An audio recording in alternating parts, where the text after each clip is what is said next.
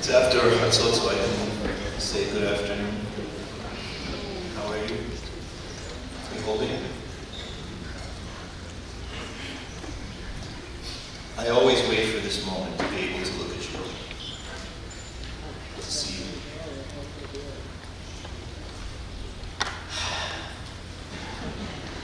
You look beautiful.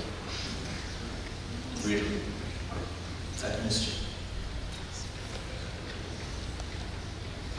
I'd like to ask everybody before we begin if we could take a moment to consider why we're here, just to come back to the book.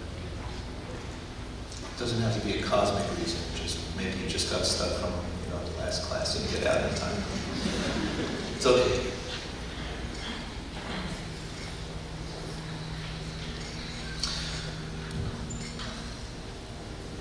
What I want to share with you this afternoon, and I'm grateful for the honor to be able to do so, very grateful, is not a complicated issue or subject. It's something that you likely will have heard me speak of in some way, shape, or form before. I've spoken about it 5 years ago on Tish'a BeAb in a different form. And I had to consider whether I'm ready or want to do it again. And it isn't for want of other subjects, but for me, it seems to me that this is among the most important. And it seems to me that way not only from life experience, but from Torah. And so what I'd like to attempt to do with you this afternoon is to show you from Torah that this is so. There have been times in my life where people have said, maybe you're a bit new wave or new age, or whatever the case may be. Not a lot, sometimes. And I wonder, maybe the Torah doesn't come through. Maybe the things that I say or the thoughts that I might share, the Torah doesn't come through. And so I want to make sure that we do that. That you see where it's coming from. And what I'm going to speak with you today is not something that I am imposing onto Tish'a BeAb. That I genuinely believe is the essence of Tish'a BeAb. So if you'll come with me, I will try to take you there. Here we go. If we get this. Oh, let's go. Is that Emily? Emily, thank you.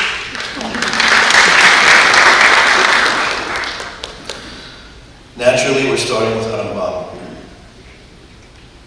Rabbi says at the beginning of the 5th Perek of Hilchot Ta'anit, first halacha, Yesh Sham Yamim, which literally means there are days. Yesh Sham, there are days. Shekol Yisrael mit'anim bahem, that the entirety of Israel deprives themselves on this day, on these days. That's literally what ta'anit means. Ainui means deprivation. Som is a fast. Part of deprivation is not eating and drinking. But there are days that all of Israel deprive themselves. The reason they do this is mipnei hatzarot shir'u bahem, because of the hardships that occurred on these days at a certain point in history. And then he says why we do this. First he tells you there are these days of deprivation. Then he says this is why we deprive. Kedeh, in order to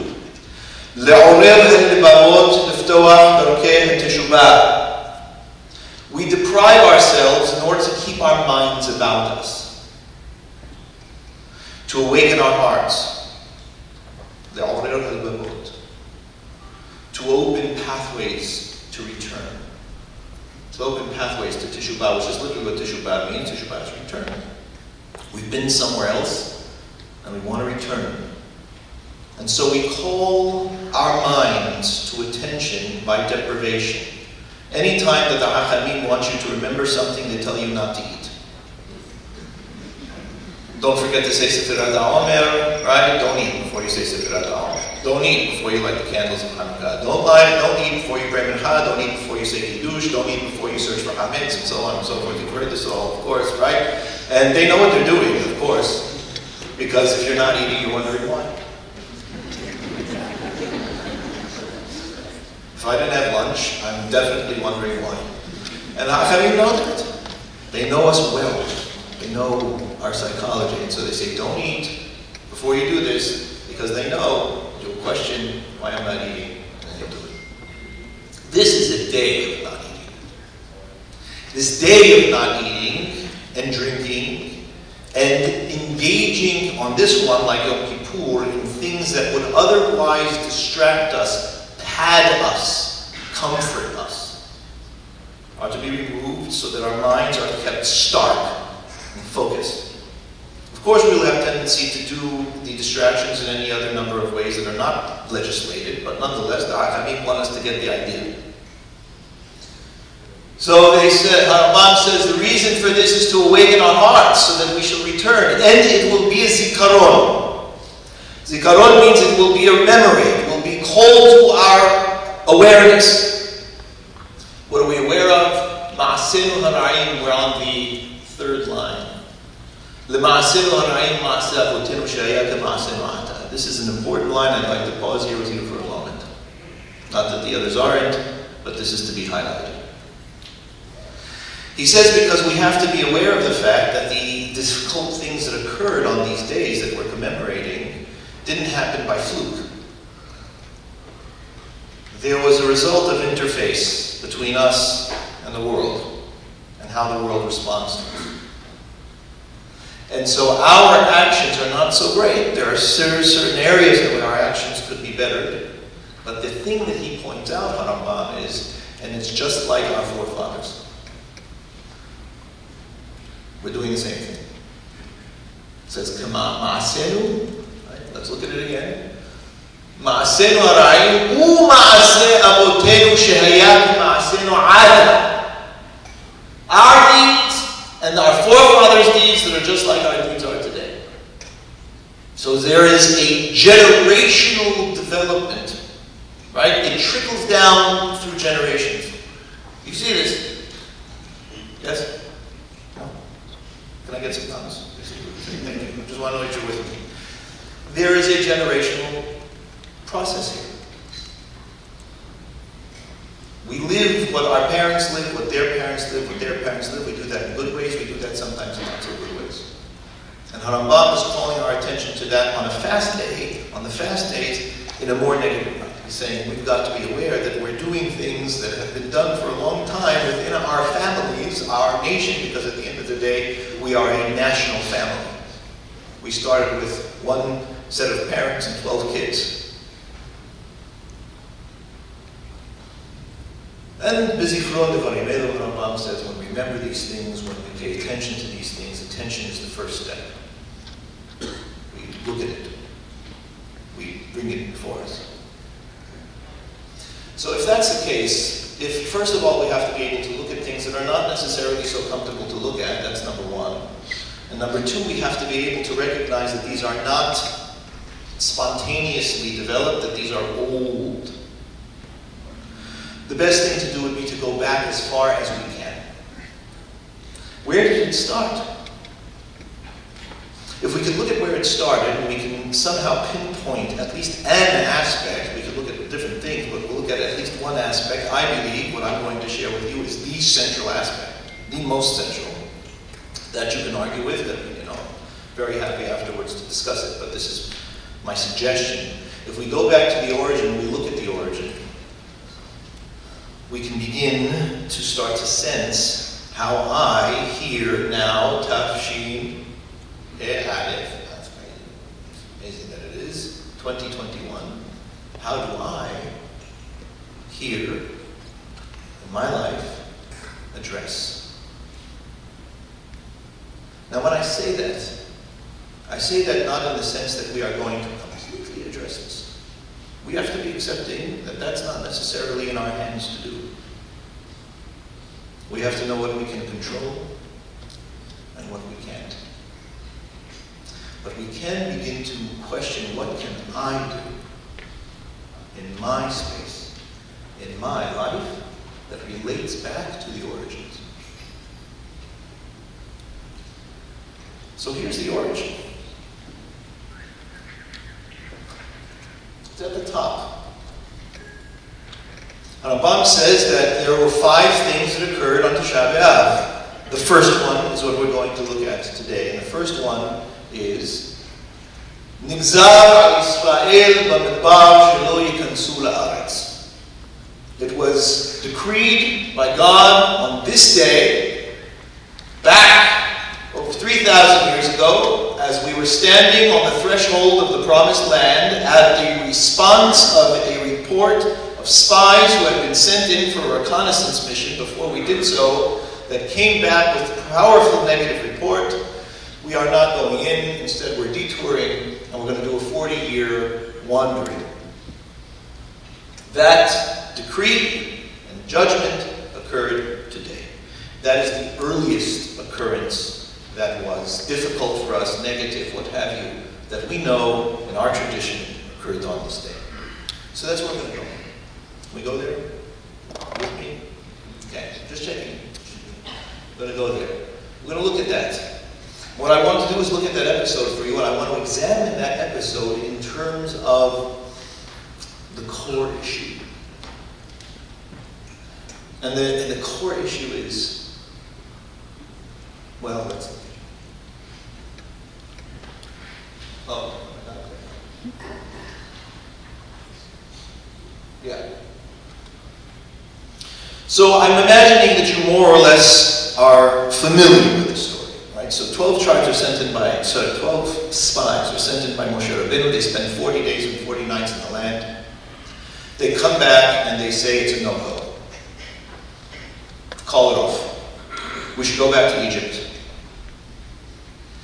And the people hear this and panic. They have no other way of knowing what's going on the other side of the Jordan River. They just panic. There are 2 who counter the report, and they are Caleb and Yoshua. It's Caleb and Yoshua. And what Caleb and Yoshua say is that they're wrong. So what I want to do is look at what they said. So they say, look, you know, and it's a beautiful land, here's the produce, we brought some fruit back. It's beautiful. I mean, it is flowing with milk and honey. That was not incorrect. The only problem is that the people who live in that land are insanely massive people. They're formidable. They're dangerous. They're much more powerful than we are. So we're not going. But I want to call your attention to one specific line, and that's at the bottom here. They say, V'sham, see it's the second last line, V'sham, in that place, Ra'inu et ha-Nephilim b'nei anak min ha-Nephilim. We saw the Nephilim, these giants. Okay, so you saw the giants, that's interesting, maybe a little bit scary. But the next line is what they thought about seeing the giants. They say this. They say, "V'nehi be'anenu kahagavim." They say we were in our eyes like grasshoppers, like insects. So it's not just we were weaker, right? Let's pay attention to this. It's not just we were smaller than them. We didn't have the same kind of artillery that they do. We weren't as set up. We were insects. And now it doesn't even stop there. Because if that was it, maybe we would have something to work with. But it doesn't stop there. What they say is, not only were we like insects in our eyes, that's how they saw us. How do you know how they saw us? You know what we know about how they saw us? You read the next book, Sefer Yoshua. When Yoshua sends a couple of spies into the land, and they meet up with Rahab, and she says to them, oh, you don't even know what is happening here. You don't even know. We are scared to death. of you people coming in. People can barely get out of bed. And you want to know why? Because they heard about Yom Suf, which was 40 years ago, mind you. They cannot sleep at night. They are forcing themselves into walled cities so that they can be protected when you come in. That's what's actually going on the ground. It's not what they see. They have now completely defined an entire scenario based on how they see themselves and how they are therefore convinced everybody else sees them. Are you with me? This Achayotai ve'achai is the source of Tish'a BeAb. It is here, in that line, where Tish'a BeAb is going. And if what Rabbi is saying is correct, which of course is Rabbi, that what is happening now has been happening for generations, and the acts of our fathers is like ours today.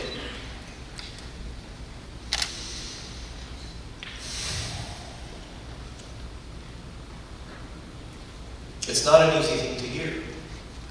For me, I'm just sharing. For me, it's not an easy thing to hear.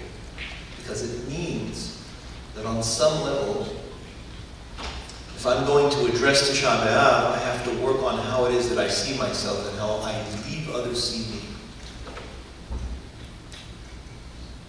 And I have to pause and pay attention to both my overcompensations and my undercompensations.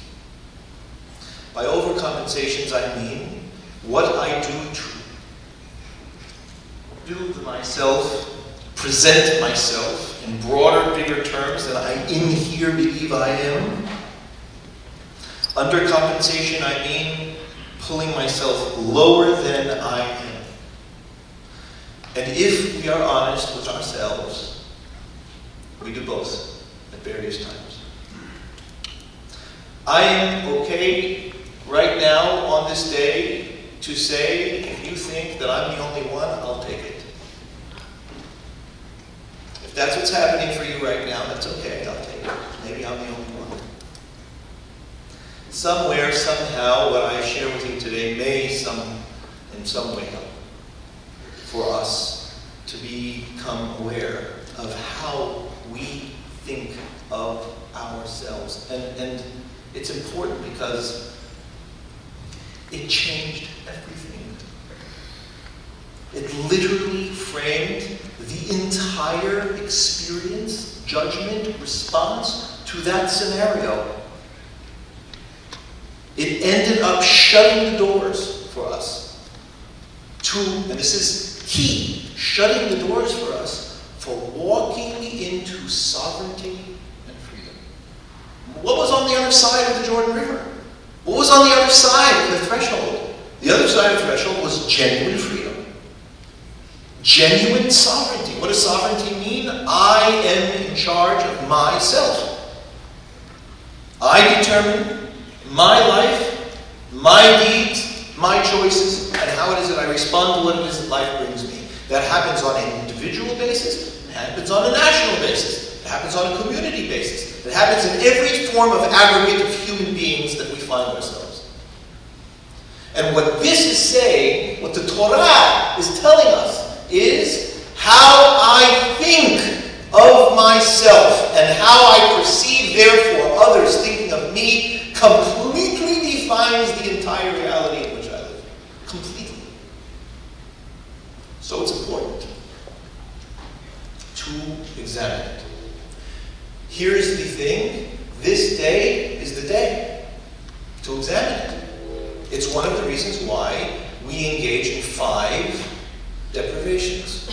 We take away the padding, the comforting, to sit starkly in my here and now. Feel what it is simply to be and not be distracted by external elements. Now, the amazing thing is to recognize that this was indeed a psychological experience. It's that Yerushalayim Kalev, as you rightly said, completely completely related to it in a different way. They didn't see anything that these people saw.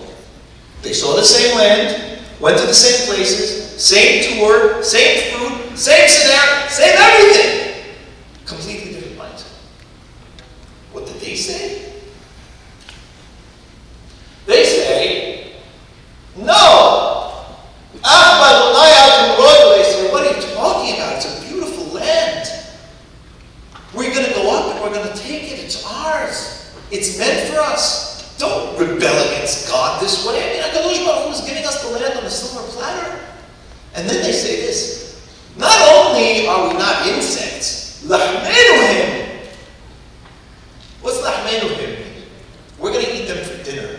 That's what it means. That's the older form of that line. Lahmenuhim, they are our bread. We're going to eat them for dinner. Lahmenuhim. They have no shade over them. There's nothing protecting them. They are completely and utterly exposed. Not to mention the fact that HaKadosh Baruch Hu is with us. Allah Yitanu. And the only way that HaKadosh Baruch Hu can be with us is if we let him. HaKadosh Baruch Hu is not going to force himself. If we refuse to recognize that he's with us, it's not going to be forcibly imposed. We have to allow, open ourselves to allow HaKadosh Baruch Hu to help us. That also goes back to, am I worthy of HaKadosh Baruch Hu helping me? I mean, we say this every week. It's a shocking line. We say this every single week. Not sure that we recognize what it means. He will command his messengers to watch over you everywhere you go. Let's talk about HaKadosh Baruch Hu. Wow. Really? Yeah. You've got bodyguards wherever you go. If you allow them to watch you. This is Yehoshua and Caleb. That's how they see it. It's all here. Everything. That's the amazing and scary part of it. That it genuinely is all in here.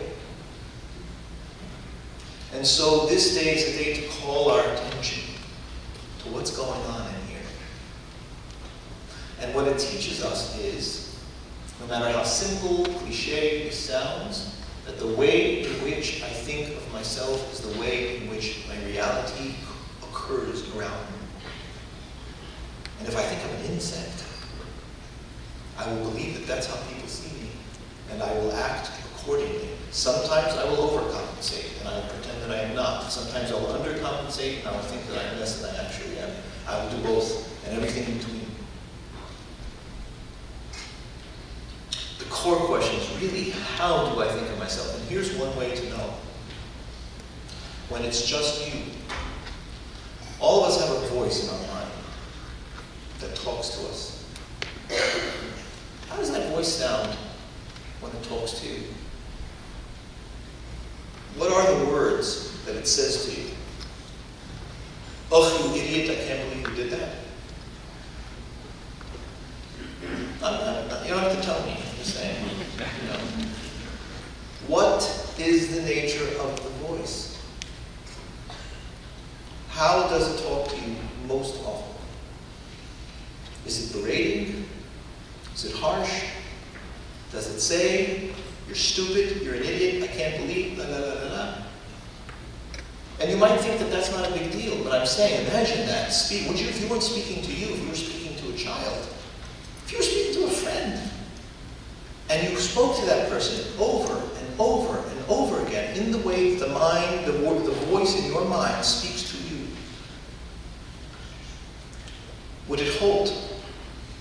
Would it be sustainable? Would it be nurturing? Would it be building and viable?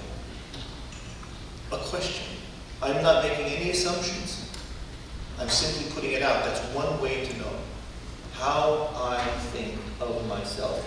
The interesting thing is that most of us are not so conscious of the voice because we're so used to hearing it. It's always there. We don't really think about what it is it's telling us or how it's talking. But on this day, when we're not eating, and we're depriving ourselves of these various things, turn the volume up on it a bit. Listen. How is it speaking? Do you want to adjust that voice in any way? Maybe it's too quiet a voice. Maybe it never speaks. Maybe it believes it should never speak. Question what it is that seeks you in your what Rabbi says about Tish'a BeAb, about returning, is genuinely that. It's about our return. We know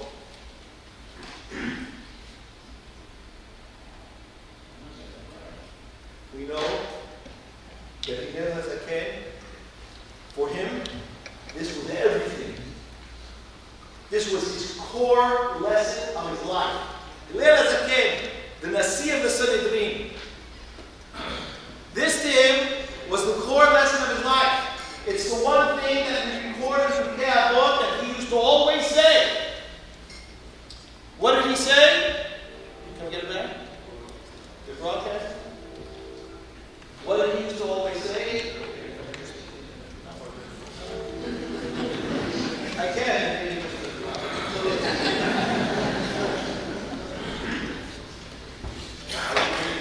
I'm going to wrap you up. Be with me. Be here now. Got you? Hillel Zaken always said, Im en ani li. He said that. He said, if I am not going to be mine, live my life, be for me, no one will. He came to that realization emphatically. That is Hillel Zaken, the Nasi of the Sanhedrin. He further said, when he was at the Simchat BeAb on Sukkot,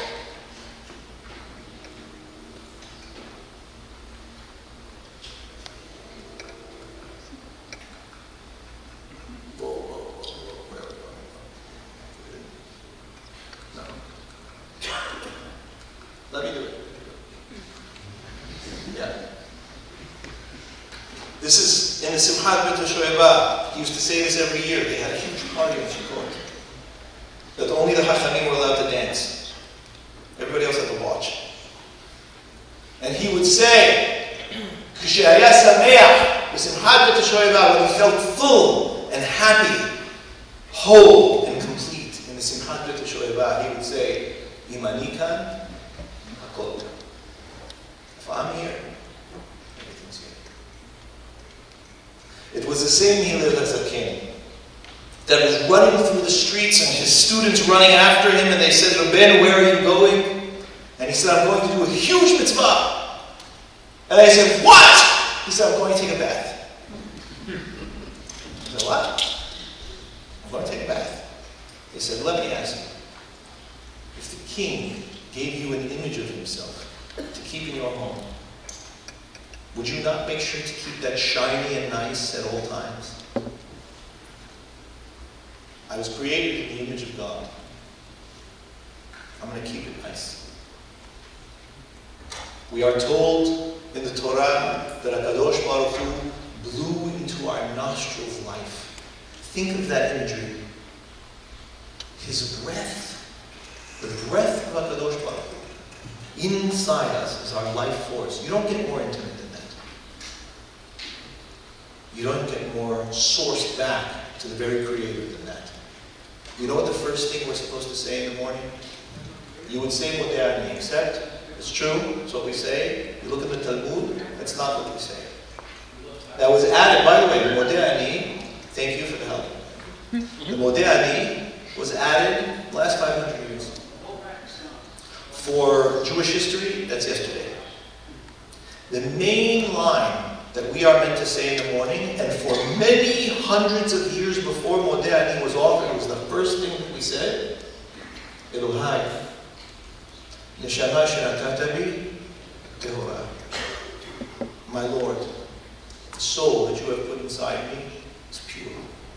Imagine starting every single day that way. So when we talk about Tish'a BeAb, it sounds like that our entry into Rosh Hashanah and Kippur that we begin here now, today, is a return to self. The self that God created. The self that is whole and full and real and worthy and valuable. One of the most beautiful things that I've seen on this was from Rav Kook. Rav Kook writes it astonishingly.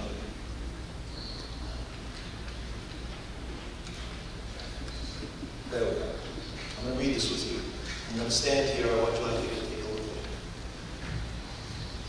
Rav Kook says, when we forget the essence of the personal soul, that soul that we say every morning is pure,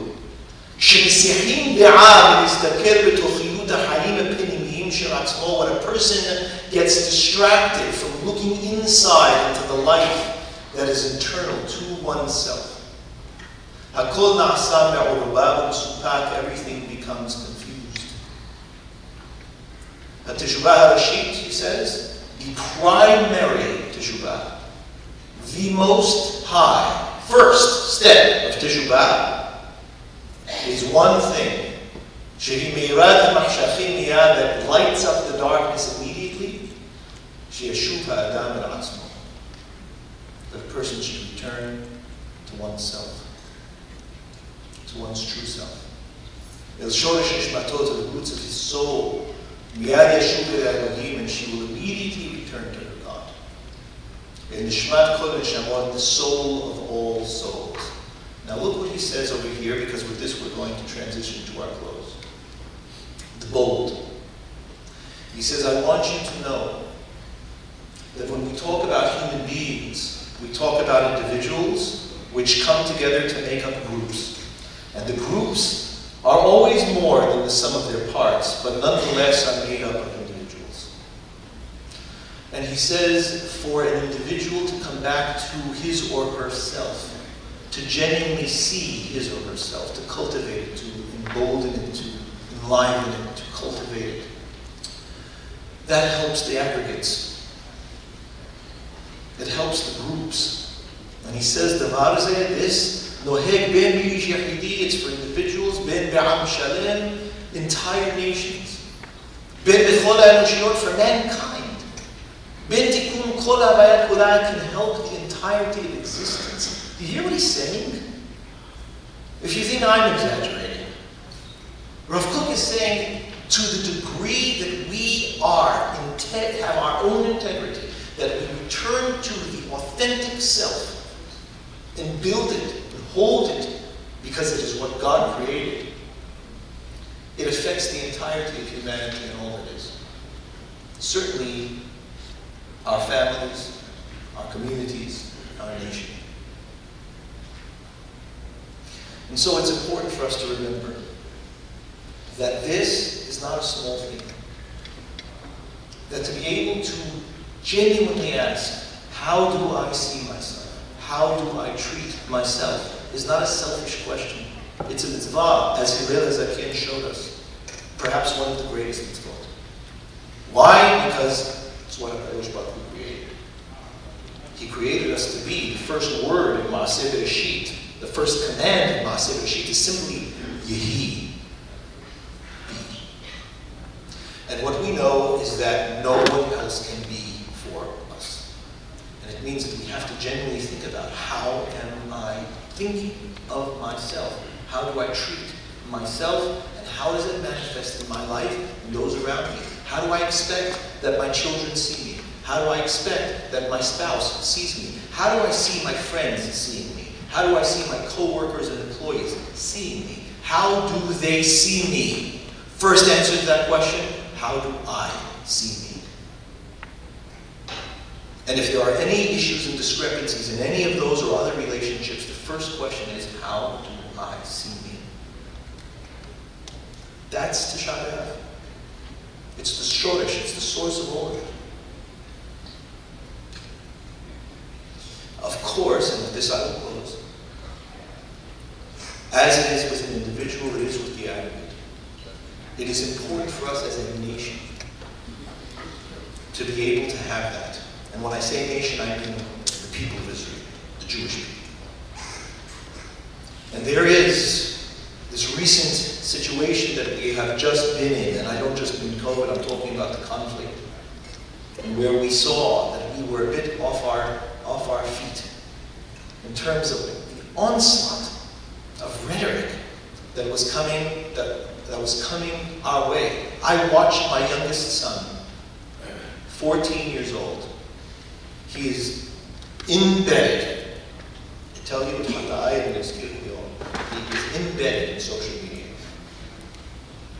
And when he was hearing the rhetoric come back about Israel, he lost his footing. And he came to speak with me. And he said, "Daddy, what do we say about this? Are we doing these things? Is this how we are?"